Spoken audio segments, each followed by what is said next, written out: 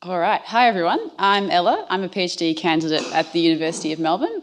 And if you can't tell by these photos, I am easily distracted by all the amazing plants we have here in Victoria.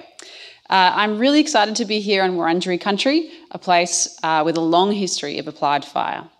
And that applied fire has shaped life on Earth. This figure here is showing us the amount of area that's burnt annually. And as you can tell, it's a lot. It's actually 4 million kilometres squared. So this amount that fire burns has a massive impact on lots of global processes, including biodiversity. And we can think about fire as patterns of fire. So not only the timing of fires, but also the characteristics of fire themselves, such as how severe they are, or what I mean by that is the severity, the impact of the intensity of the fire on the vegetation. And one of the places in which fire has impacted biodiversity is in beautiful Garryword. And this figure here is showing my 56 sites from my PhD, as well as the amazing diversity in patterns of fire in Garryword. So it's showing 1 to 9 fires since 1939. And because of this amazing diversity of plants have fire-related traits that help them thrive in fire-prone ecosystems. So things like fire-stimulated flowering on the left, post-fire resprouting, and also the storage of seeds in canopy cones. But fire patterns are changing, and this is threatening biodiversity. So we've all seen the news in Hawaii and Greece and in Australia. These changing patterns of fire are impacting biodiversity in a bad way. So what we need to know is what kinds of fire, as in the timing of fire, and also what kinds of fire are going to support plant populations into the future. And also we need to be able to generalise these patterns to species across ecosystems and environments. So one way that we might be able to do this is by using those really awesome plant traits that I was talking to you about before. So for example, if a plant resprouts, like these two species on the left, or if it takes a long time for a plant to mature, like the oyster bay pine, or if they store their seeds in the canopy, like all of these species, this might contribute to the way that they can tolerate fire and which types of fire they can tolerate as well. So I wanted to figure this out. So I wanted to understand what patterns of fire support Victorian plants. And I had 4 questions to help me do this. So the first one was, how does the timing and type of fire influence mature plants? The second one was, does the timing of fires influence seeds in the canopy? Does the timing of fires influence seeds in the soil? And lastly, can we predict the influence of fire on species based on those traits that I was just talking about? So the reason I wanted to do these 4 questions was to understand how fire influences plants across their life cycle. So these 4 questions are getting at different stages of the plant life cycle and also different types of plants. So as we know, Australia has beautiful heath. And the heathland woodlands of Garrywords are no exception to that. So Garryword is a great place to study plants, and my funders also thought the same thing. So I went out to Garryword and I surveyed plants, counted the canopy cones and sampled the soil. So that's actually sampling the seeds inside the soil as well. Oops, my video, I forgot to press my video. And then I also conducted laboratory and germination experiments. And yes, that is a Banksia kebab. I wouldn't recommend biting into it though. I observed, And then after those laboratory experiments, I grew about 39,000 seedlings in a greenhouse trial, and they came up naturally from the soil seed bank. And we had amazing plants germinating from those soil seed banks, including, I've lost a slide. Oh well, hopefully all the slides are in there. Okay, I've lost a slide somewhere, but imagine that there's a beautiful slide there about rare plants as well. So I observed rare plants that weren't in the above ground vegetation too.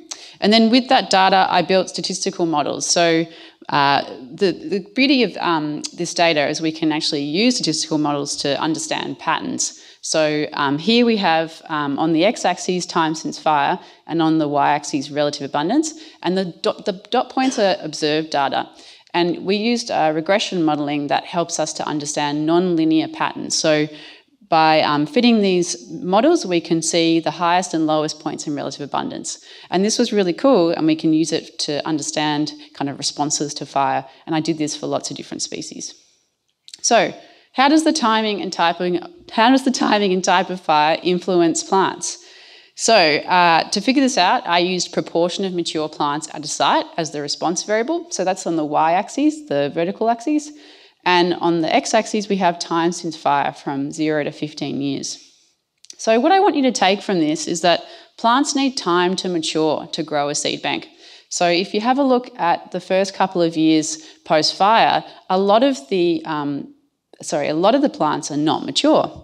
But when you get to 10 years post-fire, about 50% of them are mature.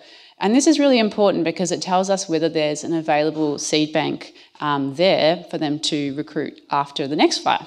And this was the same for both high severity and low severity fires.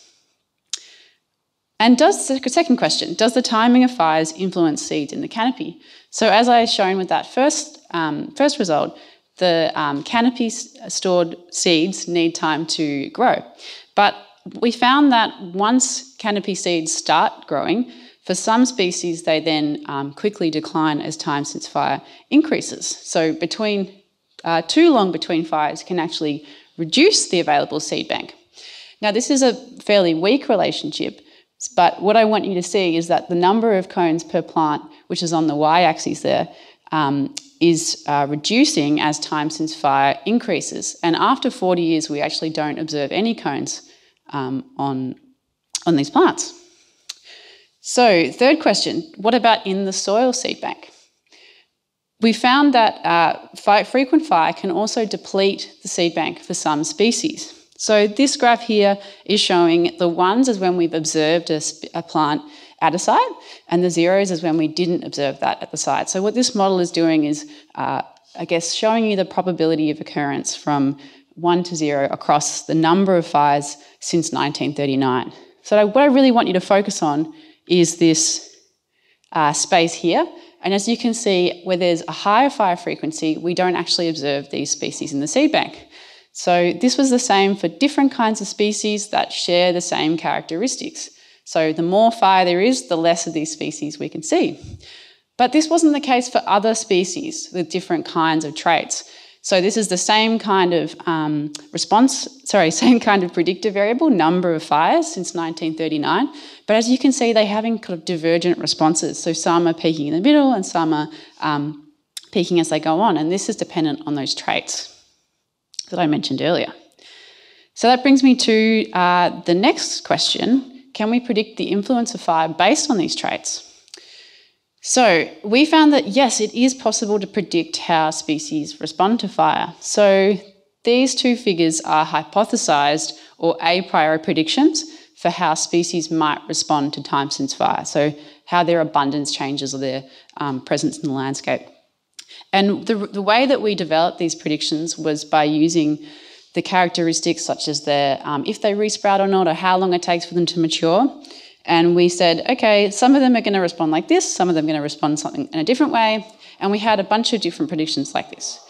But when we modelled the actual species responses, we found that we could make fairly good predictions for how plants will respond to fire. And this was the case for 75% of species. And this is really cool because with this information, we can predict where species will be in the landscape based on fire and make generalisations based on the characteristics of traits that allows us to apply that to different species and different environments. Thank you. So what can we conclude from this? Well, fire shapes plants across their life cycles. So how plants grow, when they mature, and how many seeds they produce. And this is dependent on the traits that they exhibit. And because of those traits, because that it's dependent on the traits that they exhibit, a mix of fire is going to support different kinds of species. So what I mean by that is having a landscape with different frequencies of fires and different types of fires. And we like to call this biodiversity. That said, fire shouldn't be too short because for some species, fire at frequencies more than every 18 years will be a problem for them. But conversely, too long without fires, more than 40 years, is going to be damaging for others. So, by quantifying the types of fire regimes that quantifying the different patterns of fire that support different types of plants, this is going to help us understand how to prevent extinction in these ecosystems. And this helps scientists, managers, and local Victorians take action to protect biodiversity. And I had the pleasure of working with a local organisation that is protecting biodiversity now, Nature Glenelg Trust. By giving them the seedlings that we grew from the soil seedbank trial, they could actually restore the landscape adjacent to Garry Word. So that was really exciting. So understanding the types of fire that prevent extinction is also essential as fires become more severe and more frequent in the future. Thanks so much to all the volunteers that came out and helped me, my amazing supervisors, people that I've collaborated with, and also the funders I'm tripping on my words, but without whom this would be not possible. So thanks very much.